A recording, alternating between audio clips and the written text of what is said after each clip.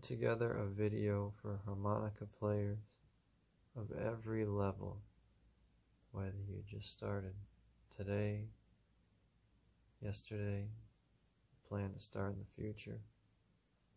You can get into this, what we're going to do, but can't cover it all in one video, but this is laying the foundation here. And what it's about is about an essential note in the blues scale. One note really, but it's a note that involves bending.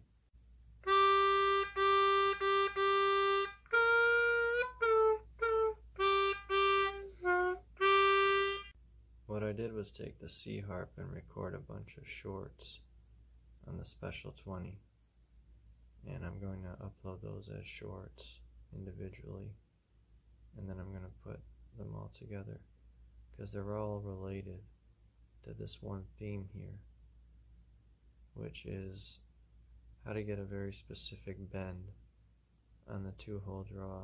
I'm sorry, on the 3-hole draw. The 2-hole draw, we're not bending it this time. I mean, I did a little in the video, but that wasn't what it was all about.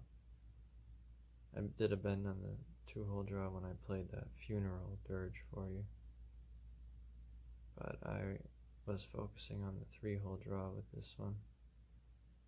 And it's interesting because what I've been listening to a lot lately, a common theme when you think about blues singers, harp players or guitar players, is this notion of mixing major and minor.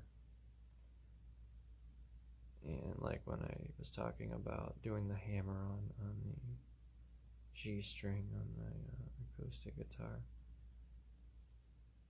And that's like a theme in the blues when you think about it. Not just when you talk about the technical stuff, but even think about the lyrics and so on. So before you get the bend, you need to be able to, you saw how I was pausing when I was moving notes. I was playing one note, pause, then moving the harp, then playing it, then moving the harp. So in other words, I was positioning the harp before I started playing. Precision and tone, and you could see where there was vibrato included and where there wasn't, where there was bending included and where there wasn't. You have to listen a little bit, but we're going to break things down. As far as I got future things coming up, videos and whatnot. But you might be wondering where I've been because I sort of disappeared a little bit. And you disappear for too long, well, it depends, but I always have in my mind when I get the chance what I'm going to do. And where have I been? Because I'm back for a little while now. Well, I told you, if you've been following, if you've been listening, what I had to do. I had to cover for this maintenance guy. And I don't care if I get a little personal, but I won't say any names. It's nothing bad, but I cover for it. It's good, but I covered for the guy, and it's about 6 days straight doing his job for this guy that's revered over at this place. Except when I did it, now they started pointing out things that he's been doing all along that all of a sudden nobody had a problem with. But no, I went to cover for this guy who does see, in fast food there's all these maintenance tasks that need to be done per day. And then there's ones that happen when they happen, like the delivery trucks and all that, putting that away. Heavy frozen boxes and whatnot. And one of the things that's supposed to be done daily is this oil filtering. The filtering of the frying machines with oil, basically. And so there's a machine that you line it up on the ground with the bottom of the thing. These are separate things here.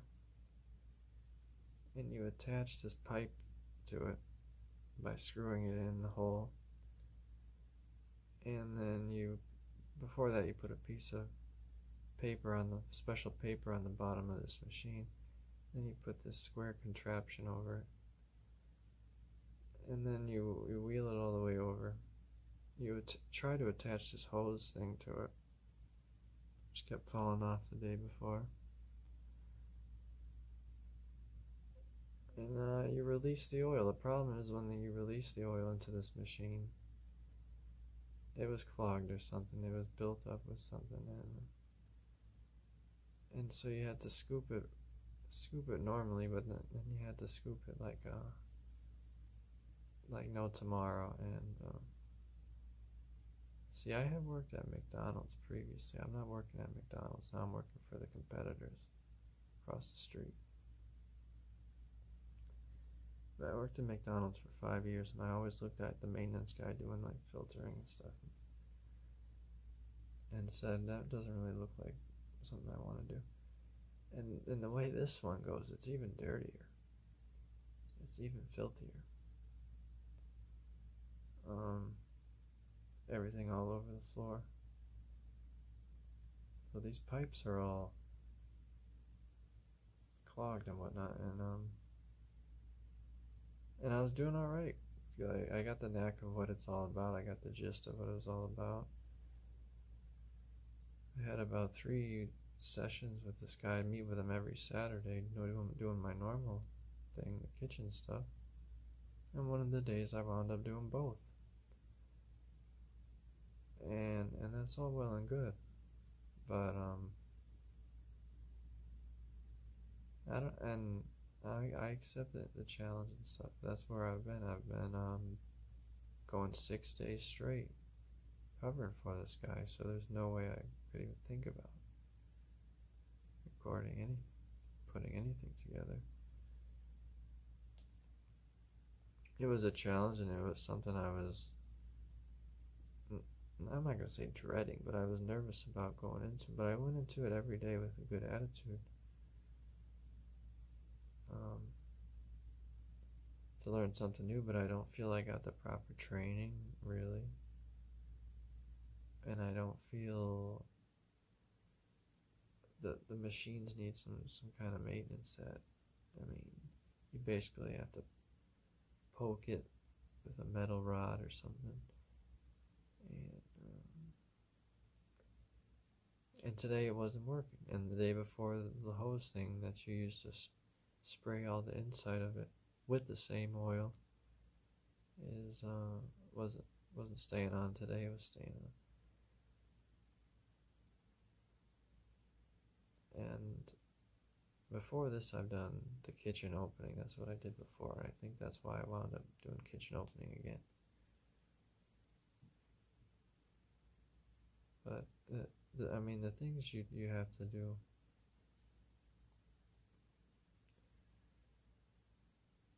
Because you try to go in with a good attitude and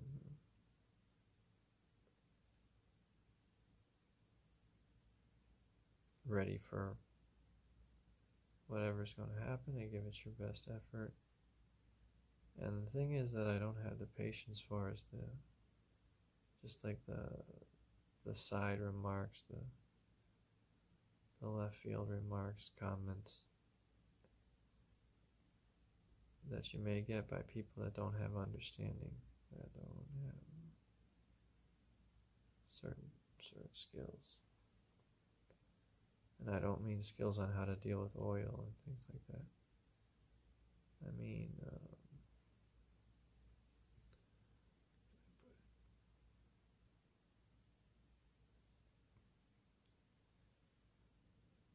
just understanding how to deal with people it's kind of rare.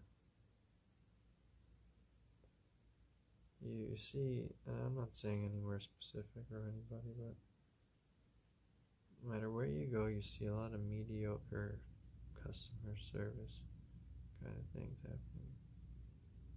Because everybody needs employment, I suppose. But to have somebody with a personality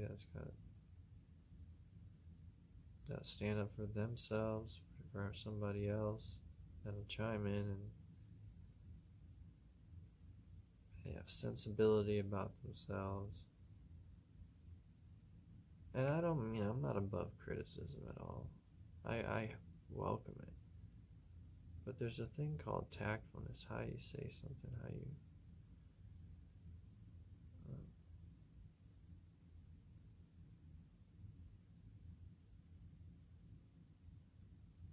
the way you say something, not to be insulting towards somebody, because I guarantee you most people want to just do the simple thing, the maybe kind of easy thing, and I went straight to the heart, some of the hardest thing. I must look like I could take some abuse or something, because this other guy that I'm covering for is a very tough looking guy also. Not a big guy. But my grandmother used to have a saying. She'd see a tough looking guy and she'd say, like on TV or something, she'd say, he looks like a boxer. I wouldn't want to get a hit from him. And that's how I feel about this guy. I feel like if he punched you in the stomach, it would kill you. Like I said, he's not a big guy at all. But he looks strong. He's got strong hands. And he's doing hard, very hard work. And he's a nice guy, man, but he hardly speaks English. And I don't feel I got the proper training of all the things that can malfunction with these things. And when I went in and gave it my best effort, I did all real good all until the last day, even which was today. I guess now it's a new day because it's very late in the morning. I did all well until someone said, the person there, shift manager there, said something along the lines of, well, I guess the boss thought you were going to do a good job or something, and he was wrong. Now here I am, I played a role of trying to get this guy on his vacation that he hasn't had in 4 years or something. He's been working there for 10. And I tried to get him on his vacation. I did, successfully. He's coming back today. He's probably getting up soon to go back. Because of me, I played an essential role. I did the maintenance, not to mention my normal maintenance stuff, which is going outside, cleaning the whole parking lot, flawlessly doing all trash. Today I even did things in the bathroom that I don't normally do, such as, change the trash in the bathroom, which I don't normally do. So I changed the trash all over the place, on the inside and out. Normally I just don't do the bathroom. I don't do anything to do with bathroom. Today I did that.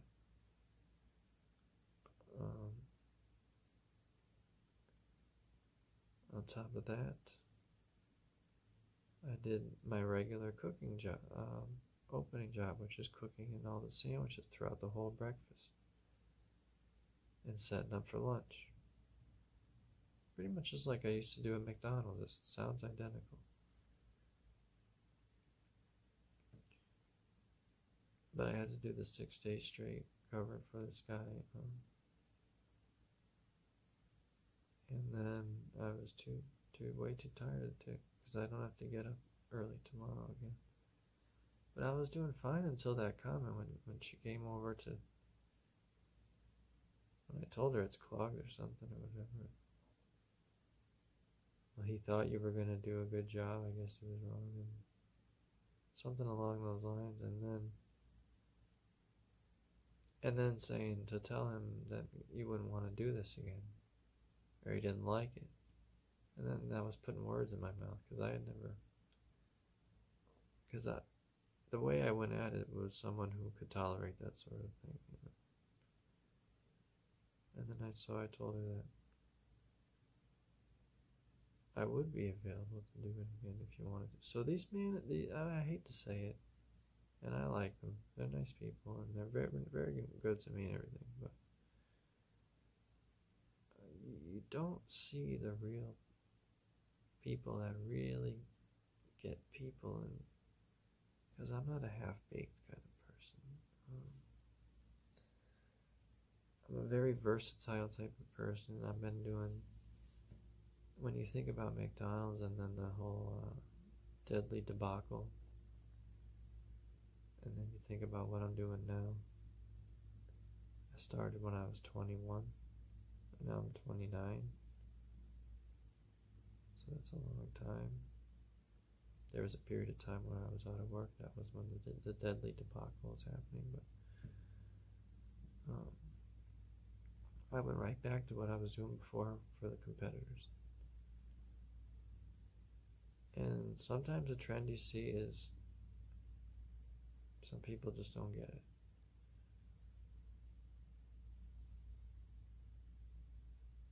A lot of left field comments don't add to a whole lot, and sometimes people have different motivations for it.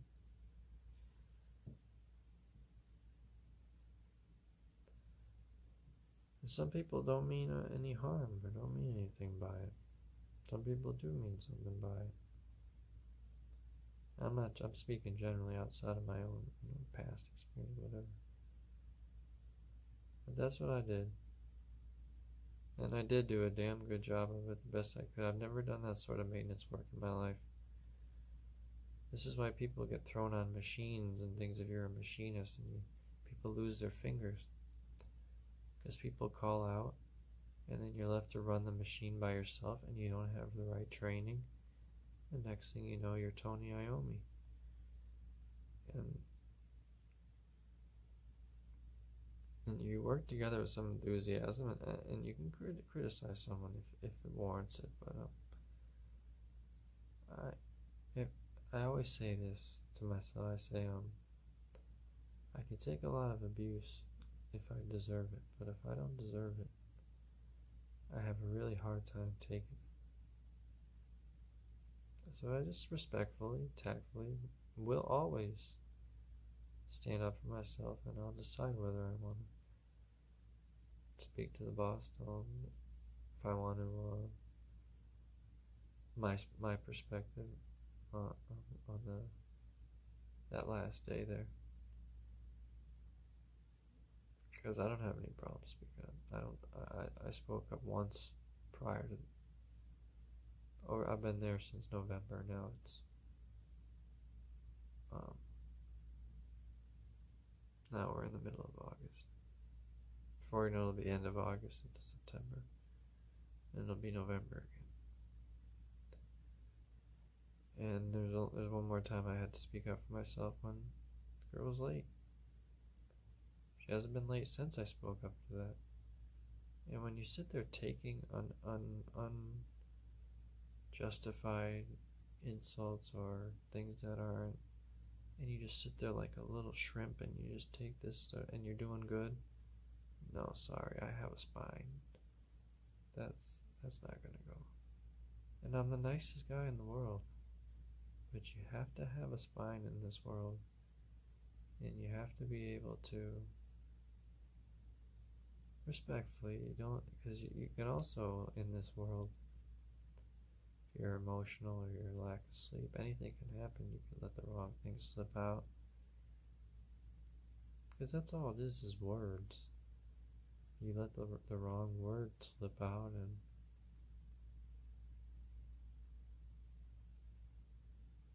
next thing you know, you say the wrong thing. So I'm always, at this point in my life now, I'm very tactful, very respectful, but also self-aware that you don't let yourself get trampled on by people. And I'm just going to continue forward, see what happens. It's almost like I'm on borrowed time, because I never imagined I'd be back working for the competitors across the street. And I'm grateful to be learning all sorts of new things. That's an important thing to be able to learn, to say, okay, I can do these sorts of fast food, like maintenance, the real serious maintenance skills. That's a good thing to say, okay, I covered for a guy who was there for 10 years, and he's this revered person, and I covered for him, and it was successful. It's just on the last day they had to throw me a little side remark for some reason after we got through it all after 6 days. I had to, and that's good for you because an opinion is and I'm not taking my work home with me. I'm just sharing because someone might learn from this experience. They might say, okay, well, this is what you can come to expect. It's not just one place. You go to different places and you'll see these sorts of scenarios. And when you're a guy who can really I can do anything. I can do dishes. I can take your order if they train me right. I've only worked a register one day in my life. But if they train me right, I can do it. That's what I would be the best at. People, things with people, not grease. I'm not a grease specialist. But no matter what I say, they got me doing the dirtiest, most hand labor intensive type of things rather than the most use your mind and your charisma and your language type of things. And I don't know what I have to say. Maybe I have to learn all the hardest stuff first before I can do what I'd like to do. I'm not sure, but the moral of the story is to stick up for yourself when you know deep down what's being said is wrong. But do it respectfully. Some people, they might be young, they might be on their first job or what have you, and they might get complacent, or they might just not have those sorts of all around people skills at all times. No, some people take out their frustrations on others. And it might not even be in the form of a written or verbal thing. It might be just an expression. And you'd be surprised what people say just by looking at you. Because they'll say something like, you'll say something to them, they'll look at you with the eye roll or something. Oh, what is that saying? That's like, oh, I couldn't care less what you have to say. So, good for you. And then sometimes you'll hear that from people. Go ahead, tell them I don't care. Well, it's obvious you don't care, because if you cared, you wouldn't say things like that to people. You know how to treat people. And I'm treated pretty great. I get free food. I don't help myself to food, but I get something to get me through the morning. And then the day when I stay till 3. See, 6 to 3 is what they say the normal opening thing is, and it used to be 4 to 1 over the course of McDonald's. So this is, I couldn't do 4 to 1 anymore, that's ridiculous, but the 6 to 3, yeah, I don't think there's any shift earlier than 6 anymore, and I wanted to be a night person. No matter what I said, I couldn't become a night person, despite the fact they were looking for closers the whole time. So I've just been persevering, doing my absolute best while I'm trying to make the schedule work to still record and still improve. And one good thing is I take the harp with me and I play that sucker. I play it in the parking lot, I play it sometimes when I get out, I play in the park. If vibrato's getting strong, the tone is getting good, better.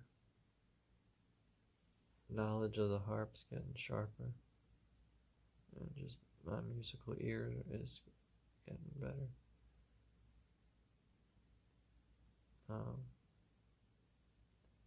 But this is what you get, and like I said, opinions, you know what they're like, and it's never going to be perfect. I was walking, because I walk,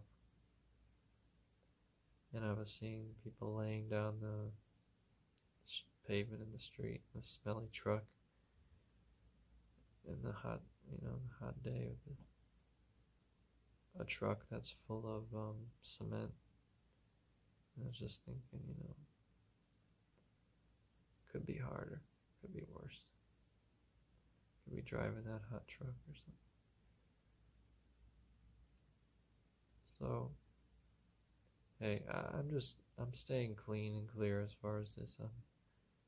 I'm not doing anything I regret, so if I or feel sorry for, so if I have to speak up, I do integrity. I don't have to think too hard about what I say because I'm speaking truthfully. I don't have anything to feel ashamed of over there. I've just done my absolute best, and I've done really good. Sometimes when you do a little too good, it invites people to kind of encroach upon you, and I don't have a big ego. So how many people do you know that do how many people do you know, and we'll end it with this, right? This is a unique scenario. When I got out of high school, I graduated high school. Okay? Then I got a sales job, making $15 an hour plus commission. That was back then. I'm 29, so that should tell you when I graduated high school. Okay? $15 an hour back then. Now I'm making $15 an hour. I was making $15 an hour back then. After the sales job, I went to work for McDonald's. I coerced my way into getting an opening shift 4 a.m. to 1, and that became Monday through Friday with weekends off. 9 hours per day, sometimes 10. Full-time job. Make a long story short, after 5 years I came doing it, which is a long stretch anyways.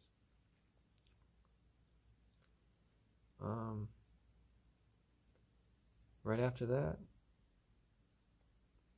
soon after that, there was a deadly debacle. Everyone was changing careers, not figuring out what they wanted to do. I just wanted to go back to something like I was doing before. I didn't know that though at the time. Well, one night I sat down, I just applied everywhere. But all places that were kind of strategic.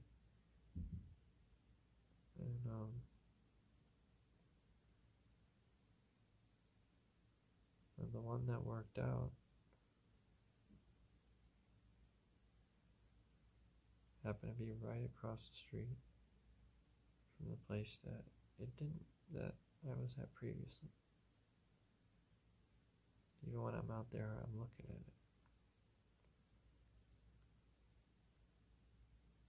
And I almost thought it wasn't going to work the first day because of the strange times we were in when I started. Who knows how strange it's going to get next. But I'll get back to you. Sorry for the ramble, but I hope you appreciate it.